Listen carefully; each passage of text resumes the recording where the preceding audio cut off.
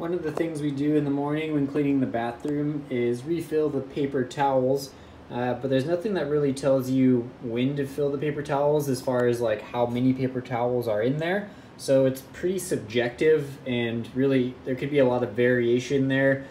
People could fill it when there's that many left. People could fill it when there's this many left or this many left. It just really depends, and everybody kind of does it a different way, I guess.